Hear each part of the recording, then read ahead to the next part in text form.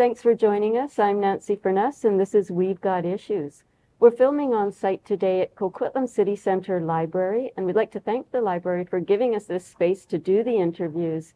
We'd also like to thank Tri-Cities Community Television for filming the interviews. I'd like to acknowledge that these interviews are taking place on the traditional, ancestral, and unceded lands of Coquitlam First Nation. So we thank the Coquitlam people who continue to live on these lands and to care for the lands and the waters and all that lies above and below. So today we're joined with Carla Parr Pearson, who is with Tri-Cities Bear Aware. So thank you so much for joining us today, Carla. Thank you so much for having me. I was wondering, can you start us off by telling us a little bit about how you became a bear advocate, and also a little bit about the Tri-Cities Bear Awareness Group? Oh, sure. So my bear awareness journey began in 2016 after a mother bear and her 3 cubs. Well, 2 of her 3 cubs were destroyed in my community.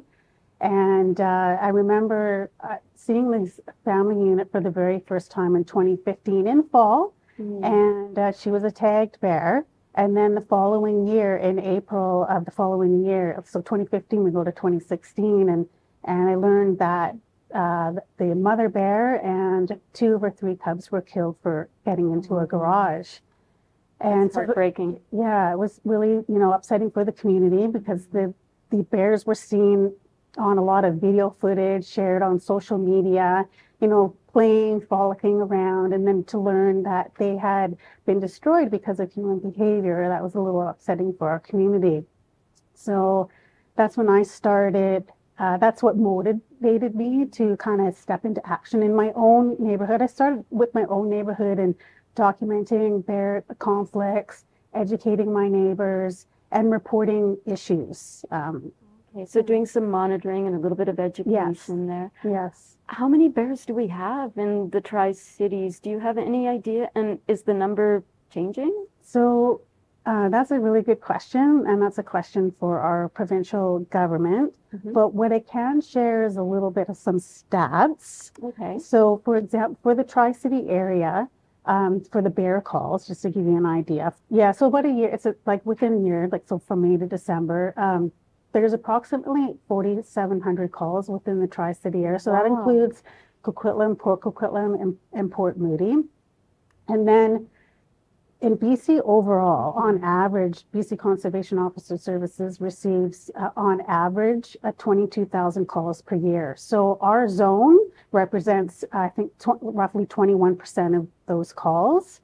And just to give you an idea, if you want me to share, I'll share some statistics. Sure. So from the number of bears killed in the Tri-City area, so from 2021 to 2023, so in the last 2 years, there were 19 bears killed, 10 in Poco, 8 in Coquitlam, and 1 in Port Moody. Okay. Yeah, I mean, it's a lot, and I know we see a lot on Facebook about bear, there's a bear here, there's a bear there, don't say anything about the bears. How many, when are these calls coming in? Like, when are the bears most active? Throughout the year, I think we see, you can maybe explain a little bit about why we see bears more at sometimes rather than other times. And also even during the day, are there times when bears are more active? So bears are most active from April to November. Right. And then in milder climates like ours, if they're continuously finding food, they may, and we've had a couple of bears, in the last couple of years that, are active all year round. I was outdoor knocking on December 31st, New Year's Eve, because we had an active bear in the area. Wow. Yeah. So some bears are not hibernating in this area? No, not at all. Okay. And the peak, it typically peaks in May and then September. So in May, the bears are coming out of hibernation, so they're hungry, and so they're kind of moving around and looking for. I call it they're feeding on salad greens. So there isn't much food available. They're looking for food. They're looking for food, because they lost some weight from hibernation. And then you have in May the family unit. So the cubs that are born this year, they start venturing out with mom. So it gets a little busy, and then and then the yearlings get kicked out. So the family Oh, dynamic. So now okay. you've got, family units, and then you've got yearlings, and then And the you've got, yearlings are on their own yeah, they're now? on their own, learning, to navigate the world. And then we've got mating season. So it starts to pick up. It gets a little crazy for a bit. So we're, busy, educating residents, giving them heads up, because it can pick up quite quickly, and try and calm things down. And then in the summer, things kind of like calm down, because the berries are ripening, and the bears are looking for other high protein foods, like grubs and larvae and insects and that type of thing.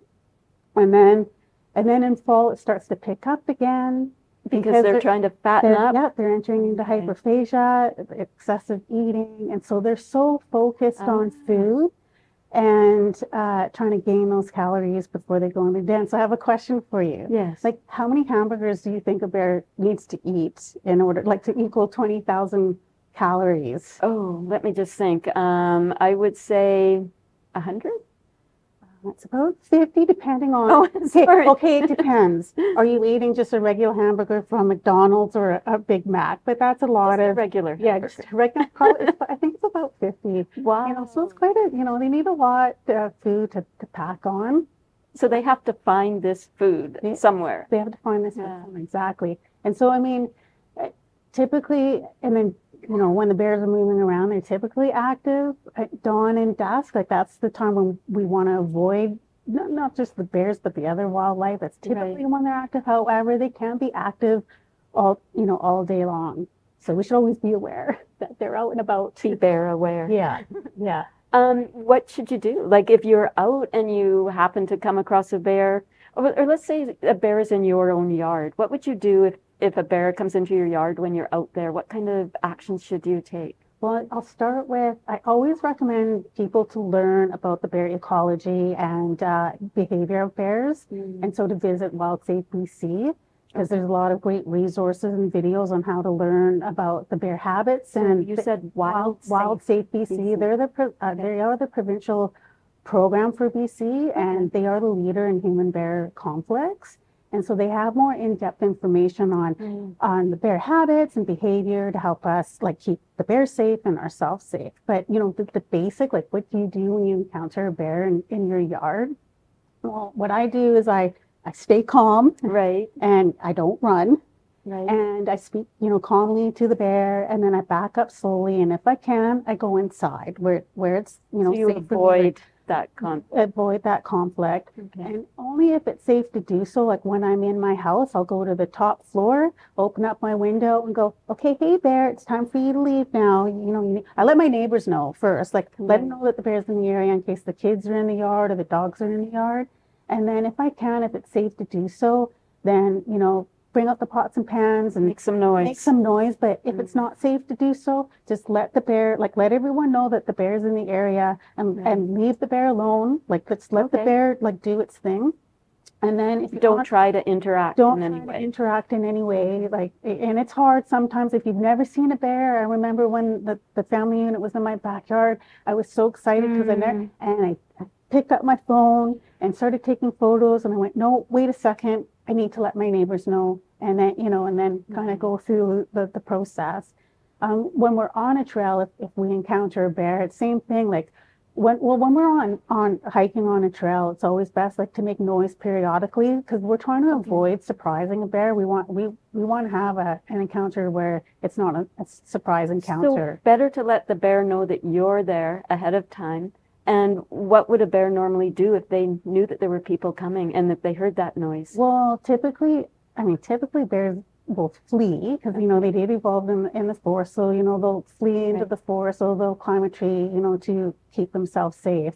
But sometimes that doesn't happen. You surprise a bear, and now you've got So I remember when my husband and I were hiking one day, and this is before I was bear aware. We were hiking. It was berry season, August. It was berry season. Right. And all of a sudden, a large bear jumped out of a berry bush, and he was less than, like, 5 meters away. And we stopped. Was he as surprised as you? He was just as surprised as us. So my husband goes, what do we do? And my instincts just kicked in. I stopped. And I said, we're going to back up slowly. And then the bear moved, and then the bear kept like checking over, like over his shoulder, kind of checking me out to see who I am. And we're just like, so I used my voice, hey bear, we're backing up now, we're giving you space. And then he took a couple more looks and then he went the opposite way. And then we rerouted. We went a completely different way so that we could give the boy, well, he wasn't a big boy. He was a big boy. And so we gave it lots of space. Well, and bears are intelligent, right? And they're not looking for conflict. Like humans are not prey to bears. So, to be fair and give them a heads up. Yeah, and it's just, looking for signs. Like if you see, like when we go hiking, if we see lots of bear scat, right, and it's fresh, and if it's dense, we kind of leave the area. That's a really good tip, right? And we always carry bear spray, and so it's recommended by Wild Safe BC to carry bear spray and know how to use it. And then if you're hiking in the trails, if you have a dog, it's recommended to leash the dog, or at least have the dog have good recall in case you do encounter a bear, because sometimes it can instigate a kind of defensive response by the bear. So, again, we're just trying to avoid these surprise encounters.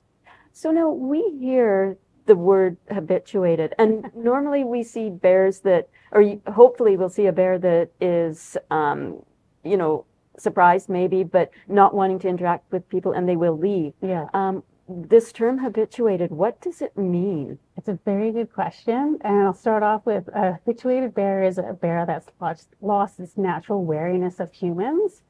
So I'm just going to pause for a second because I really want to read a quote that kind of represents habituation and what it kind of means. And so it's a quote that I pulled from the University of Calgary. So I don't want to miss anything. So I'm going to read it word for word because it's really important.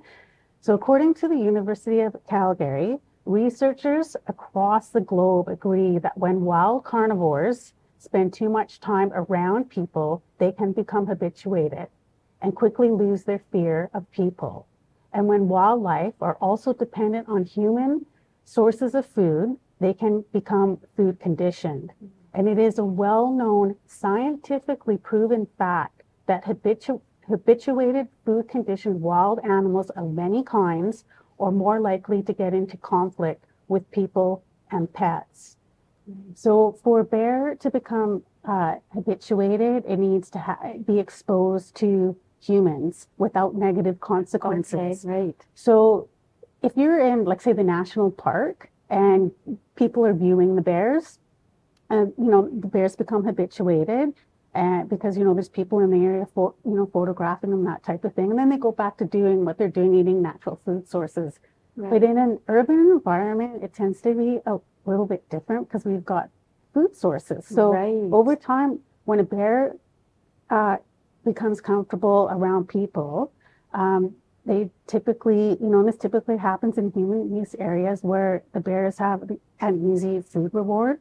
So in the Tri-City area, the bears are moving around from wildlife corridor to wildlife corridor.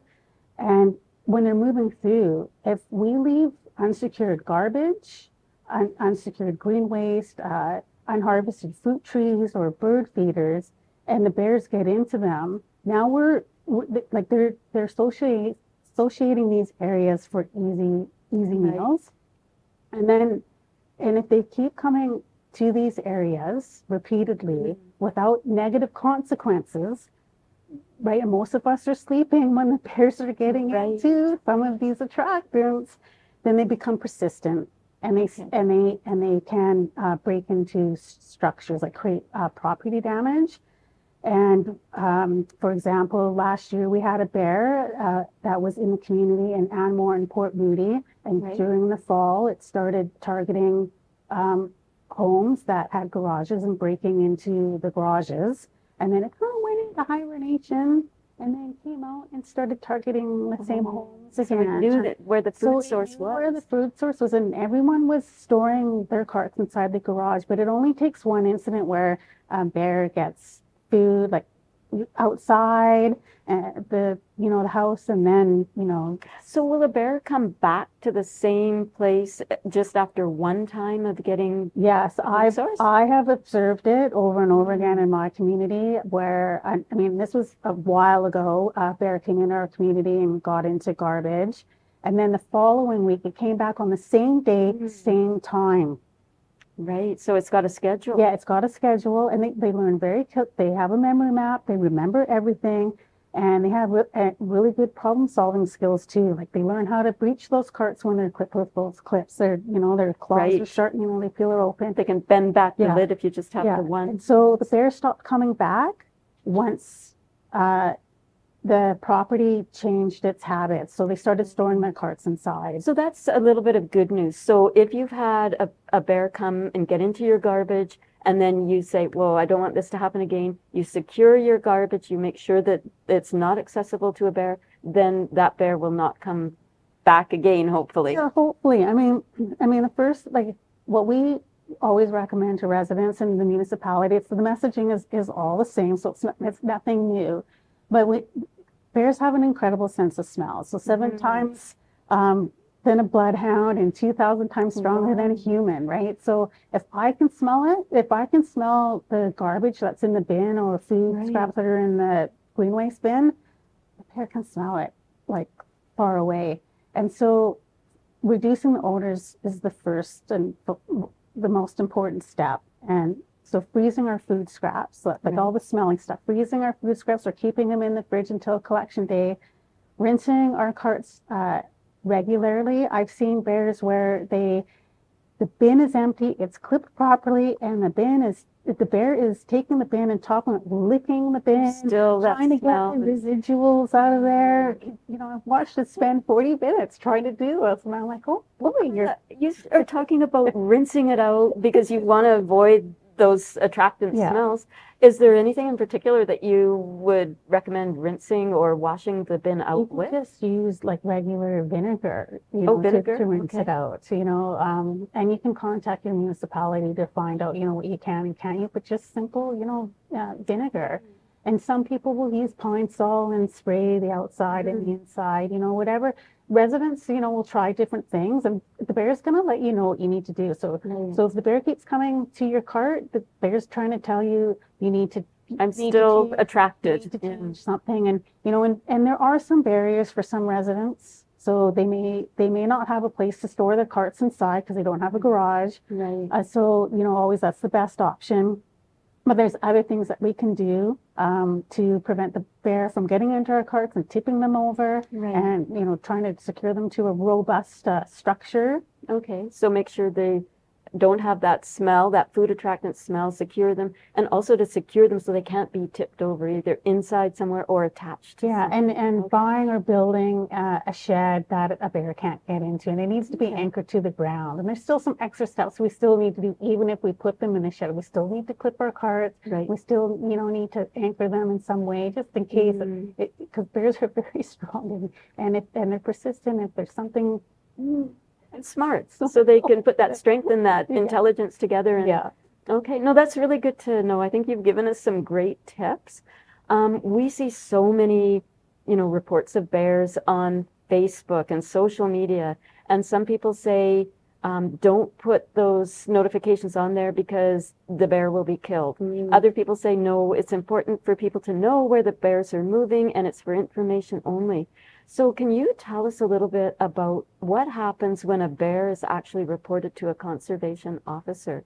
Like maybe give us a couple of scenarios of what could happen. I have a couple of scenarios. So first, when someone calls the BC Conservation Officer Services, that call is protecting the bear and protecting people. It's helping to keep the bear and people safe. And so the purpose of reporting, we're sharing information, and that information is shared with the municipal partners and the NGOs that the BC Conservation Officers work with to reduce human-bear conflict. So it's information, getting information out. It's getting information out. It's getting education and sometimes enforcement in an area where the calls are showing a hot spot. And then that data, we use that data to do seasonal planning, to look at the trends of where the conflicts are happening. Do we need to make some changes in education, signage, you know, that type of thing? I mean, there was an incident, not an incident, but there was several weeks ago in a community where someone called COS because a bear was getting into garbage. Right. And then they contacted their partners, the municipality and ourselves, and we were able to deploy the education, go out and start door knocking and talking to residents. And then the city deployed a bear in area sign. Right. And after that, things changed. The bears moved on because we were able to reduce the conflict So very you quickly. prevented a potential Yeah, and issue that there. call prevented it from escalating, you know, further. So now the bears are they're moving through because everything got corrected, and you know, and it happens, right? Well, thank you for kind of clarifying that a little bit, because it's, you know, some people get very passionate about bears in the Tri-Cities, and you know, it's nice to have some really solid guidance on what to do and what's happening when you do take those actions. And another question that I think people are very unclear about: do bears get euthanized on a regular basis, or is that an exceptional case? Do bears get relocated? Can you tell us a little bit about what happens after that call to the bear? Well, so that's probably a question for Conservation Officer Services, but when you make that call, so a routine sighting, COS isn't going to come out and for a routine sighting. Right. Their main goal is public safety. So if it's a public safety issue, Right. so only if the bear doesn't have a conflict history, then the bear may get relocated. But that's really a conservation officer decision. It is. Yeah, and only they know the bear's habits that are going on in the community based on the call volume, and you know they manage the bear population. The municipalities manage the solid waste. Right. And then the humans are supposed to manage their attractants. Yeah. So you were talking about bringing the city in and stuff. There are regulations through the city, like to secure your garbage and things like that to keep the bears safe. Do you have any idea how many people are actually complying with those regulations? And is it changing again? Are we seeing more compliance, or can you give us a sense about that? So compliance rates do vary, but with increased education and enforcement, we do see improvement. And so the data kind of shows us. For example, Coquitlam, when they did their solid waste curbside audit in 2021, right, it showed a 99% compliance rate since 2017 when they implemented, you know, the curbside collection. That's actually pretty impressive. It is very impressive. And then for Port Moody, since 2016, the total number of citations under the solid waste bylaw has decreased by 82%. Okay, so education is... education is key, and it's very rare, like after the first... So education happens, and then the fine is $500. Right. Some enforcement. So all of the Tri-Cities, Coquitlam, and Port Moody, the first fine offense is $500. Port Moody is a little different, or they escalate a little higher, but it usually stops at $500 because that's expensive. It is. You don't want to get hit by too many $500 fines. No. When the power to deal with it is in your own hands, right? Yes. So now Port Moody recently became a Bear Smart city, which congratulations, because I think there was a lot of people put a lot of hard work into that. Yes. Can you tell us a little bit about what is a Bear Smart city and what goes into, you know, getting that status? So I'll start with becoming a Bear Smart community designated by the province is challenging, and it requires patience, perseverance, and determination. Like many good things. And cooperation at all levels. So at the provincial government, so basic Conservation Officer Services, the municipality, and then active participation from the community like ourselves, like Tri-City Bear, where we represent the community. So Bear Smart community, you have to meet a criteria of 6. So the first part of the criteria is having a bear hazard assessment completed, and that bear hazard assessment gives you the recommendations. Port Moody had 39 recommendations. You don't have to do them all at once, so you kind of prioritize like which ones are the most important. Right. And then develop a human bear conflict management plan, revising the decision-making documents like the community, the OCP, the official community planning documents, implementing an education program, implementing a bear-resistant program, which is key. So a bear-resistant solid waste program. That's securing your garbage. Yeah, so providing bear-resistant bins, to the community, and then having bear-smart bylaws. So, for intentionally and unintentionally feeding wildlife. Right. So that's basically like the steps that it takes, and it does take a while, because one of the major expenses is the solid waste system. It can cost millions of dollars depending on the size of your community. Like, think about it. Coquitlam is the 6th largest municipality. Right. Then add Poco and Port Moody, together.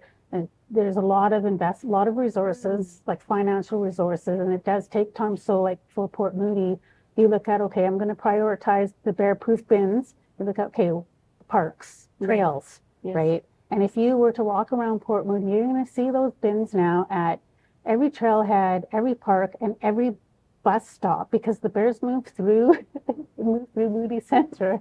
So we have them all over the place. So it sounds like it's not just the citizens, but the city as well is taking responsibility and trying to keep the bears safe and securing garbage wherever they can. Yeah, and then education. So increasing the educational efforts, because really it starts with prevention. Right. So education and enforcement, but then having the resources in place so that we can take those steps to prevent, bears from coming into our community. Yeah, no, I just really want to thank you for all the wonderful work that you've done. I know you've spent many, many hours on this on a volunteer basis. So, and I'm sure the bears are also very grateful for the good work that you've done. So I'd like to thank you again for coming in, and hopefully we can touch base again in the future. Okay, well, thank you so much for having me now. It's really a pleasure. Well, thank you for joining us. We've been talking to Carla Parr Pearson with Tri-Cities Bear Awareness.